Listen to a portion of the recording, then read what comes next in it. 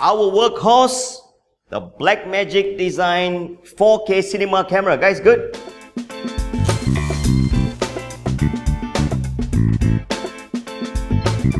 Now, I know you probably see a lot of reviews of this product on YouTube already, but we're gonna do it slightly different. We have been using this baby for at least 6 months now, at work almost every day. So we're gonna do this in a pro and con format.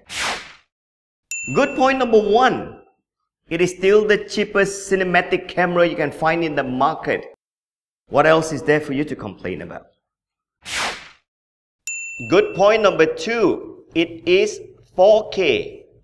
Now 4K is not just good because of the resolution that you get. Take a look at this video.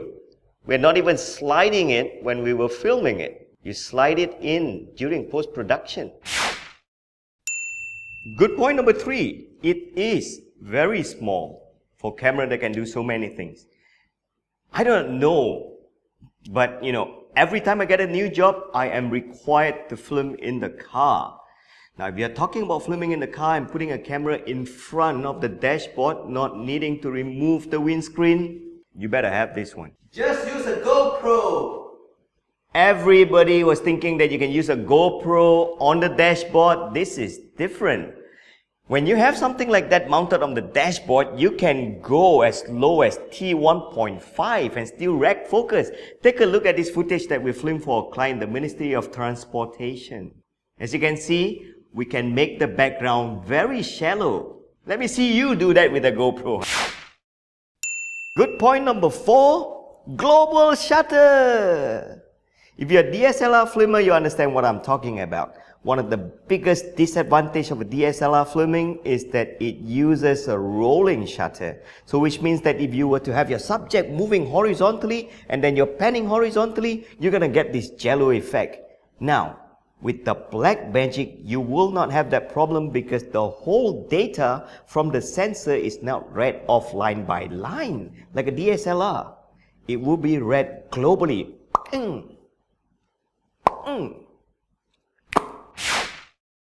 And here you have the industrial standard of pulling your display from the camera to your director's monitor, the SDI. Now, what I really like about the SDI is that you can really pull this a long distance. Look at the cable that we have. And the Blackmagic camera comes with the SDI out. And what I like about this, you can daisy chain this.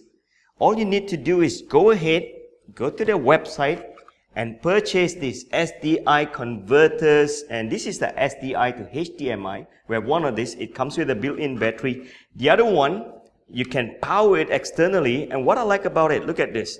You can go up to 12 volt. It's a huge range of voltage that you can stick into this, and it's dead solid. But one thing I can tell you, do not connect your SDI directly to this. Go ahead and make yourself one of these. Among our crew, we call this the pigtail. So this is the one that you're going to connect to your SDI port. And if there's any removing in between scenes when you need to move your camera around, remove from the pigtail. Because the last thing that you want is to have this port here spoiling on you. Mounts. That's what I like about the Blackmagic. You have a choice of the EF Canon mount, or the PL mount, or even the Micro Four Thirds mount. You guys at Blackmagic Design deserve an applause. What I really like about you guys is you have a simple port to power this.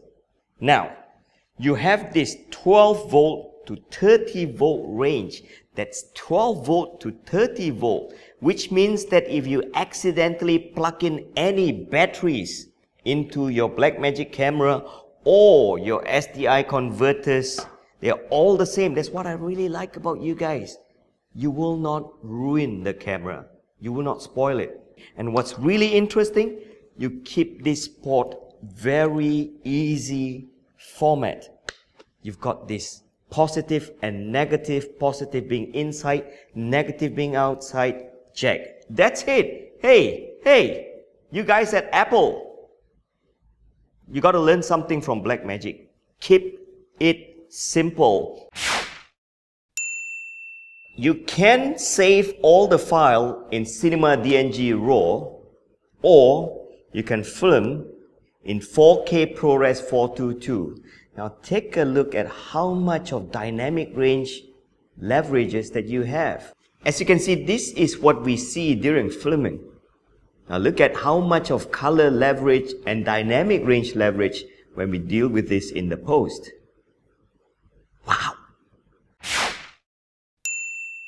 Now any DSLR filmers can tell you this. Pulling focus with your photo lenses, it's a headache. Now with your Blackmagic 4K camera, you can actually fit in cine lenses, and at the same time this focus button here will turn on a very accurate focus peaking. So when you hit your mark, you can actually see this beautiful, very sharp green outline telling you that you've got your focus nailed. And that's what we really like about this. Peeve number 1. This thing here has almost no battery life. Ow! Ooh, hot. This baby here gets hot very fast, very easily. Now the heat dissipation is crazy. So if you've been filming for 1 hour's worth of footage, you can't even open the latch, and even the SSD is gonna burn your hand off. This side. Plus point, after a long day's work, it's so hot you can use it for hot treatment. Be warned, it's very fussy with the SSD card that you put in there. It is so fussy you like to check this table first, especially if we are shooting RAW, the Cinema DNG.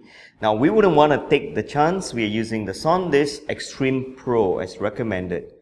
Now, ever since we have been using this card, we have never had a drop frame.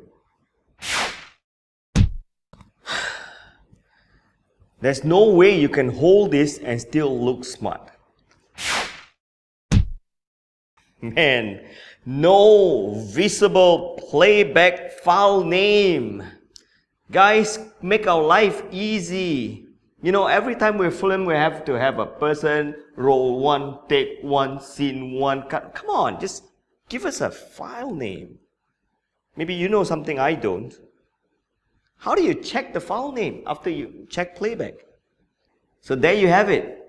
What my crew and I think about a Blackmagic 4K camera. And having said that, we cannot wait to get our hands on the Blackmagic Ursa Mini and also the Blackmagic Micro Cinema camera. Till we see you again.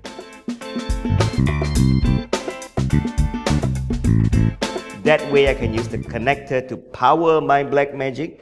I can use the same connector to plug it into my SDI HDMI converter. Look at that. Goes in. Aha. Look at it. Goes in.